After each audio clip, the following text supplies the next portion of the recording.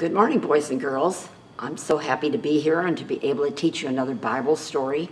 And you know the Bible stories are all true, and I'm sure that you all would say that if we were together. So anyway, I want to give you your virtual hug to tell you how much I love you, and maybe we'll be back together real soon. So I hope so. And but we'll have to give a virtual hug for a little while, you know. And so, okay, but now I want us to pray because I have this wonderful story this morning. Okay, Heavenly Father, thank you that I can be here this morning. Thank you for the boys and girls that are watching. Give them a real blessing, Lord, in learning another story about Jesus. Heavenly Father, we thank you, Lord Jesus, for coming to the earth and for dying on the cross for us. So help us to really understand all about that. Father, I pray for our pastor and for Mr. Sam Felton and for Justin, and I ask you, Lord, to take care of them, whether over in Africa, in Rwanda, and Congo, and I know that you know exactly where they are. Take care of them, Lord. Keep them safe from any illness and from accidents, and just help them to really be able to tell the people all about you and how much you love them. So, Father, now I pray you for myself as I teach this lesson, and for the boys and girls that are watching and listening. Help them to really pay attention, because this is the most important stories, the ones I'm going to teach this Sunday and next Sunday, the most important stories in the whole Bible. I pray in Jesus' name, amen. Okay, now you know that every time Jesus went around everywhere, he always had his disciples with him. Okay, and we've heard a lot about Peter, James, and John, and they were with Jesus a lot. And people always said, well, Jesus must have loved them better. No, I think they loved Jesus better, and I think that Jesus saw that they loved him, and that's why he really wanted to teach them. And he had special things for John and Peter and James to do. You know, James and John both wrote books in the Bible, in the New Testament, and let's see, John, anyway, his disciples, these were really the closest ones to Jesus, okay?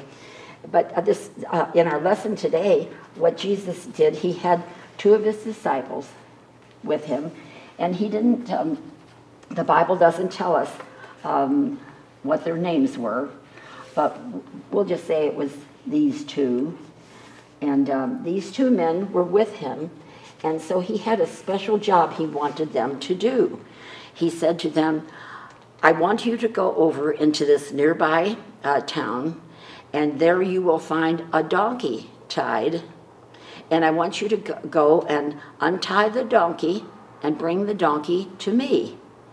And I guess they went, well, you know, for somebody just walking up and taking your donkey would be like today if we said it was stealing your car, you know, because sometimes the man would get on and ride his donkey places, okay? And so he said, if anybody tells you to stop, you tell him the Lord has need of him, and he will let you bring the donkey, okay? And so these two disciples, most of Jesus' disciples, did exactly what he said. And so they went over into this nearby village. And when they got there, we'll have to change the scene now to the village, okay? You all are always patient when I change scenes, I know, when we're together. So they went over to the village, and sure enough, see, you would say, like, how did Jesus know that somebody had tied their donkey there? Oh, that's because Jesus knew everything. And so here's the donkey. The donkey was tied up outside the man's house. And just standing there waiting, must have been the man's house, and he had his donkey tied. Maybe he was going to go someplace that day. That's why he had him out there, all tied up, ready to go. And so these two men came, and they took the donkey loose, and they were going to start to walk away with the donkey. So here they are. We'll put the reins in his hands, okay? And so, oops, the man is, wait just a minute. He's got the donkey, and the donkey is, starts to lead the donkey away. Now you can imagine, the man saw these men coming and taking his donkey. So I guess he said, what would you say, stop thief? You know, what do you think you're doing? Why are you taking my donkey? And you know what they did? They said exactly what Jesus told them to say. The Lord has need of him. And this was a donkey that had never been ridden before. This was called even a colt, which is a baby donkey. But see, a colt actually was as big as his mother. They grow really fast. So this was a donkey that had never been ridden. So these men took and the man said, "Oh, okay, you can take my donkey and take it to Jesus." And so that's what they did.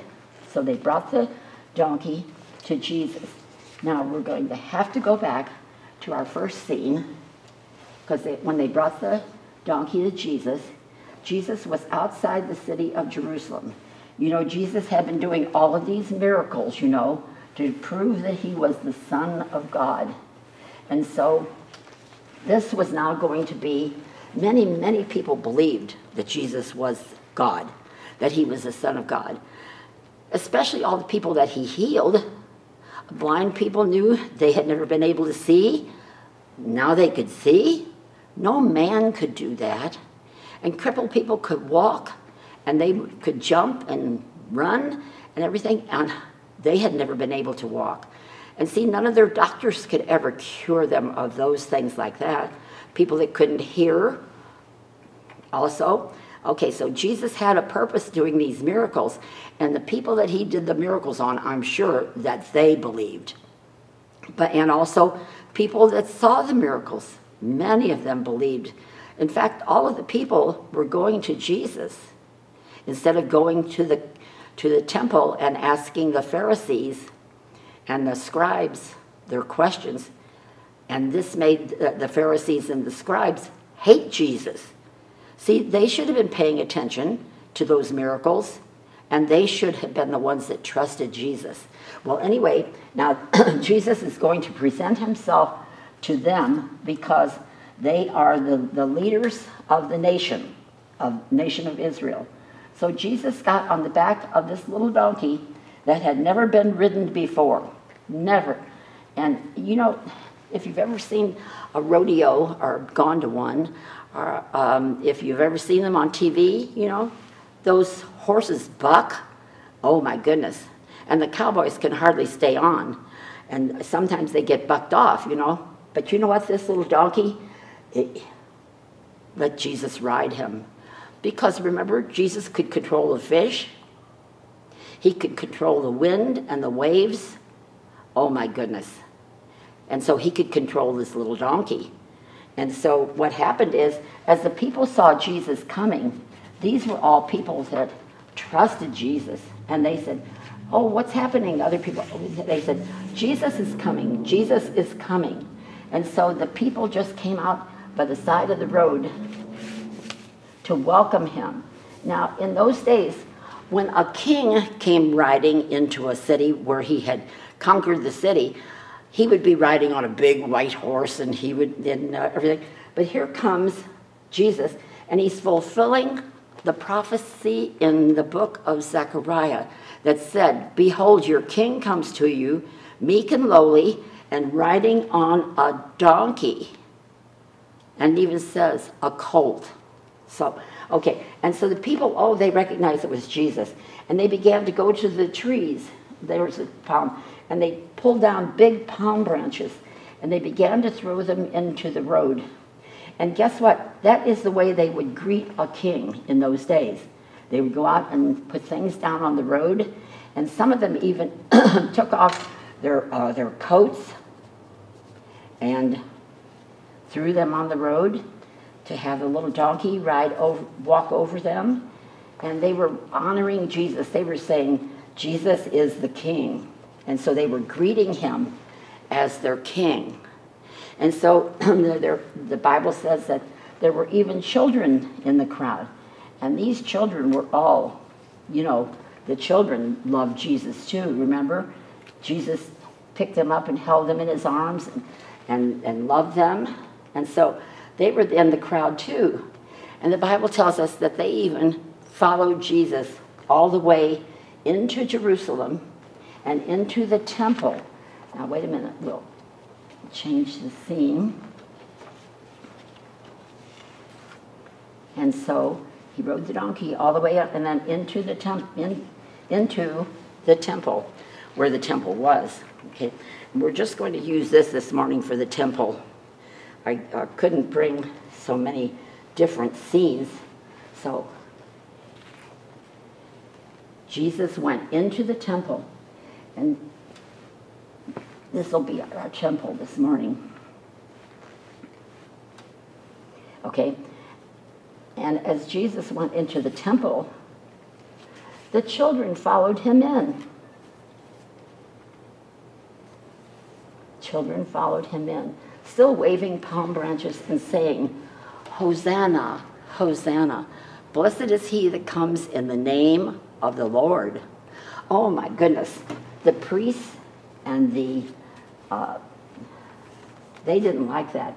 And they said, what are you doing? Get those children out of here.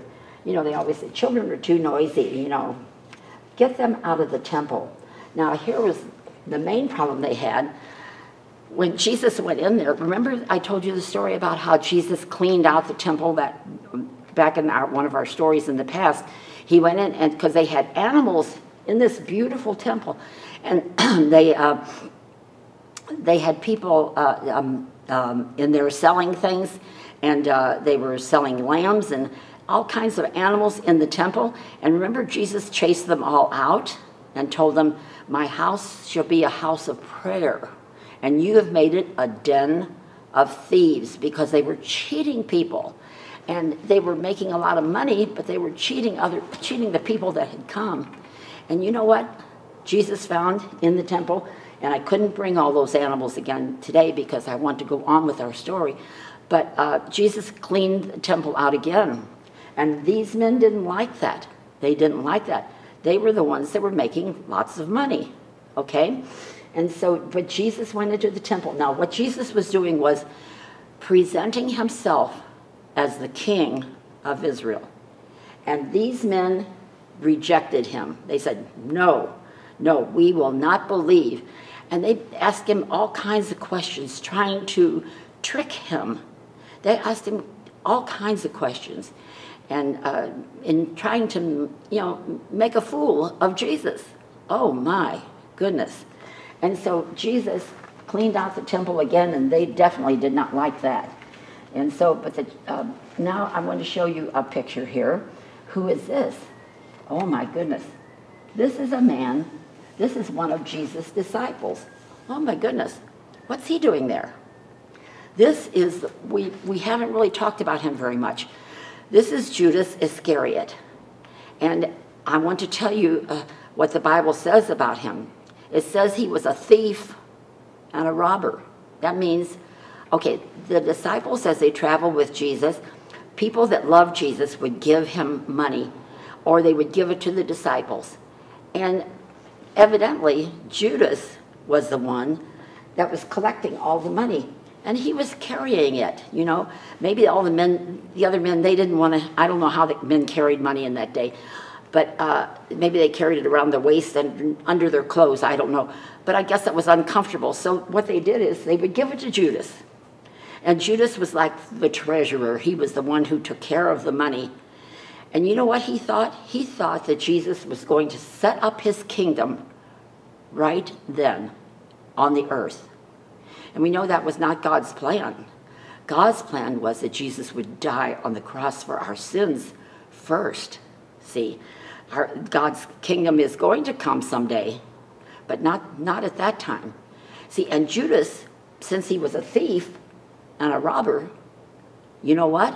I'm sure that he thought he was going to have a big, important job in Jesus' kingdom. But he began to notice that Jesus wasn't going to set up an earthly kingdom. I guess he thought, wow, what's he going to do? Just hang around here and keep healing people? And isn't he ever going to set up the kingdom? See, he was getting impatient, and he wanted money. And so what he decided to do, I think he finally decided, Jesus is not going to set up an earthly kingdom. I think all he's going to do is go around just healing people and, doing things like that. And he wanted Jesus to set up the kingdom. So what he did is he went up to the temple, and he met with the men who were the Pharisees and the Sadducees, and he told them, he said, now, I know you want to arrest Jesus, but if you do, the people will really be angry. And so if the people are going to be so angry, but I can show you a place where he goes, a private place, where he goes to pray, and it's way off quietly. You can get some soldiers, and you can go and arrest him, and the people won't even know that Jesus is being arrested. See, these people were afraid to arrest Jesus. And so Judas, though, is the one that we say he's the betrayer. He betrayed the Lord Jesus. He told them, I can show you this place, and you can arrest him quietly. And guess what? These men were in favor of that, because sometimes when they asked Jesus questions and it irritated Jesus, people would get mad at them and say, leave Jesus alone, And so, and see, these men too they were used to people coming to them and asking them questions about the Bible, the Old Testament. And they didn't like it.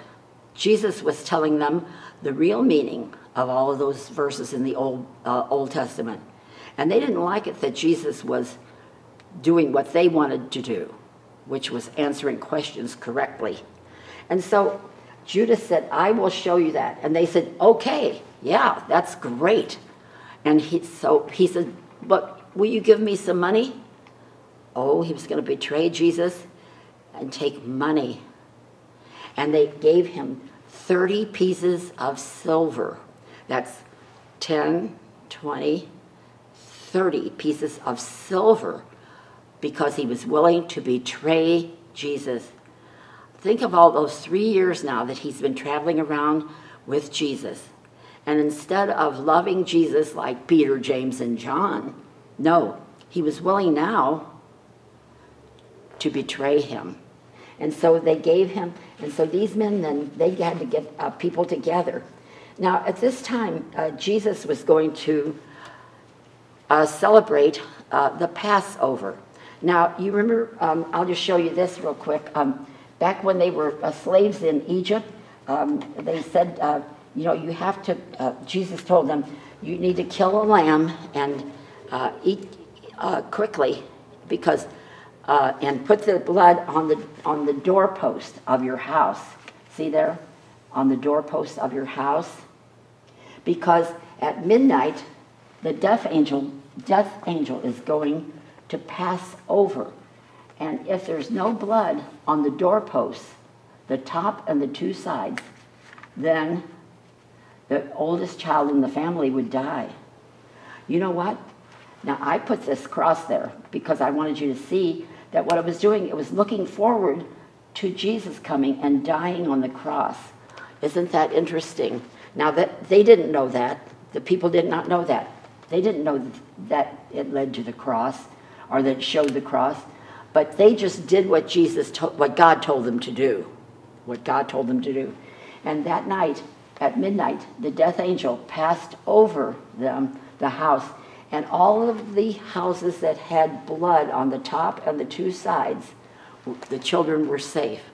But the Egyptians didn't know that. They didn't worship God. And so they did not have blood on their doorposts, and the death angel the children, the oldest child in every family in Egypt died, even the oldest child of Pharaoh. And so I just put that there to show that that's what it was looking forward to. And even though the people didn't know it, they did what God said to do, okay? And so they were safe, okay? I just wanted to put that up real quick just to show you. So, but every year, what Jesus' disciples would do is they would, well, all the people in Israel, they would celebrate the Passover. Now, they didn't put blood on the doorposts, but they would have a special supper with lamb, and they would have bread and wine, and they would have the bitter herbs and eat it quickly, you know. And they were remembering. See, God wanted them to remember what had happened back in Egypt, okay? So now we'll take this down, because the rest of our story does not take place in the temple. Jesus said to his disciples, go over into this nearby village, and there's a house there belonging to, and he told them the man's name. And I want you to tell the man that I want to eat the Passover supper at his house. So, okay, there we go. So we don't need, we'll say, okay, they came to one of these houses. And so now we're going to show the inside of the man's house, what it might have looked like, okay? I don't really know. This is what our artists think. Okay. And so they said, I guess they said, well, what shall we say to the man? Tell him the Lord is going to eat the Passover supper at your house. Wait a minute. There we go.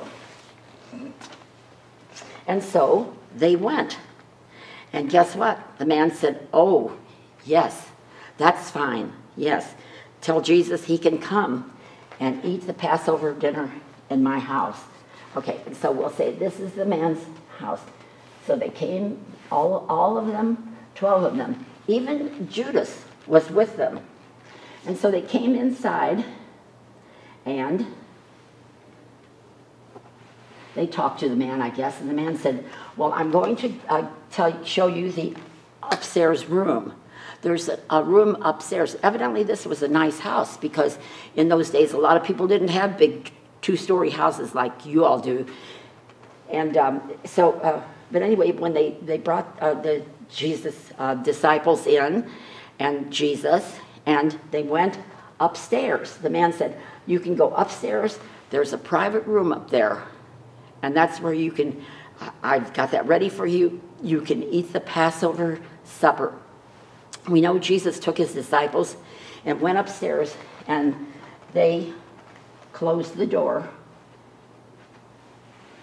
And they had a private room all to themselves.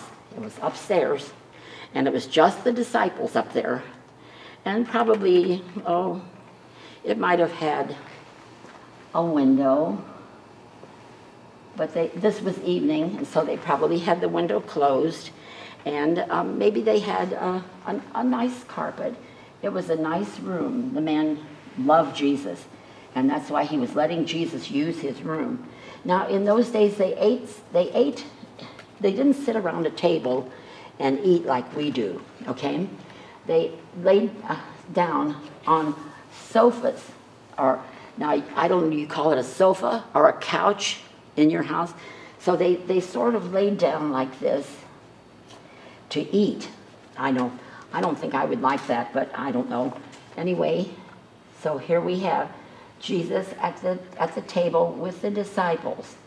There's a famous painting that has Jesus and the disciples all sitting around a table like we do, but I don't think that was true.